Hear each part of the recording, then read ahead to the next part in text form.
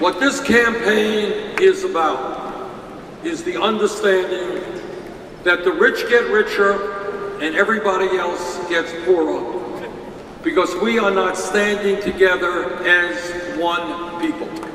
And when we talk about bringing our people together, I hope all of you understand that it is absolutely imperative that we bring 11 million undocumented people out of the challenge.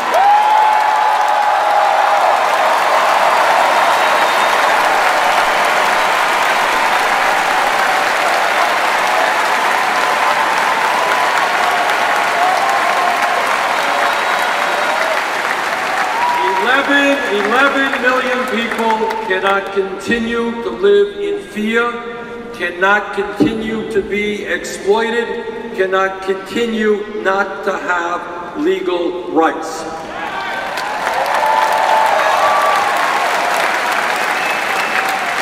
I was in Phoenix a few weeks ago, and after my remarks, I met with about a half a dozen young Hispanic kids.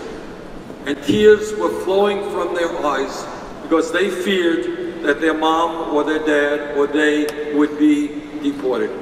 Our job is to bring families together, not separate them.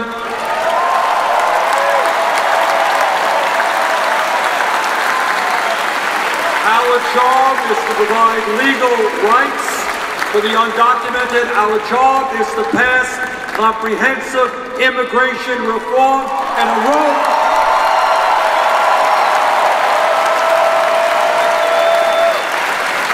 and a path toward citizenship.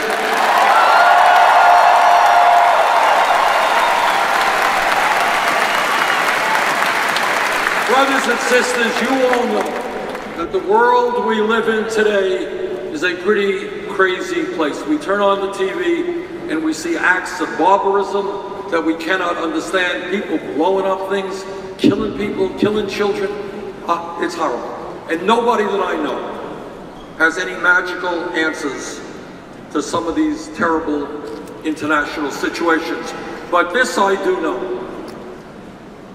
I spoke to the president the other day and we talked about his negotiations with Iran and the treaty and the agreement he hopes to bring about.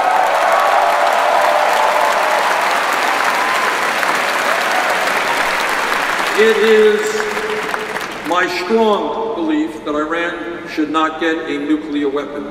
But it is my stronger belief, or equally important, that we have got to bring that about and do everything we possibly can to accomplish that goal without another war.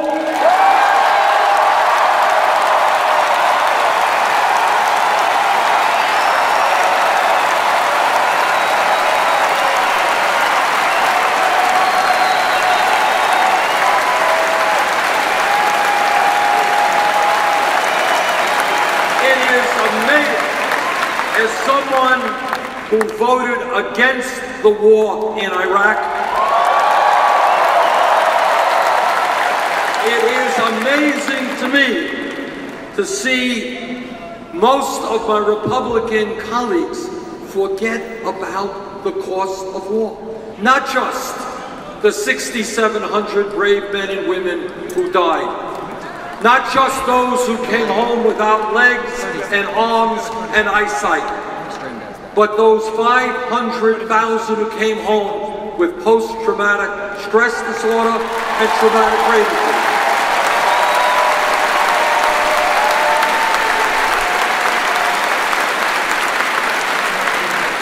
Not only must we, as our highest priority, provide the best quality health care to all of our veterans, but we must also understand the true cost of war and the pain it brings to so many. And that is why war has got to be the last recourse, not the first.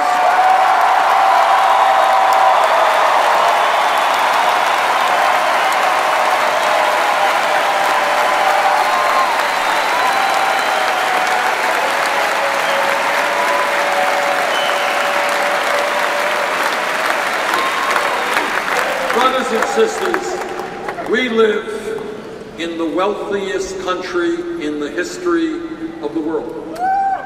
If we get our priorities right, if we don't give more tax breaks to billionaires and develop policy which hurts working people, if we stand together, if we think big and not small, there is nothing we cannot accomplish. We can.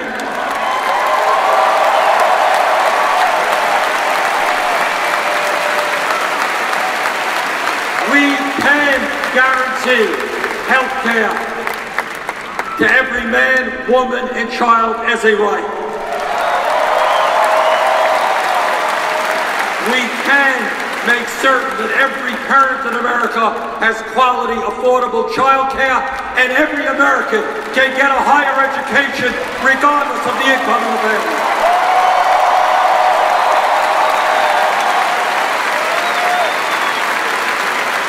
We can make certain that our seniors, our parents, do not have to choose between food and medicine and can live out their retirement with dignity.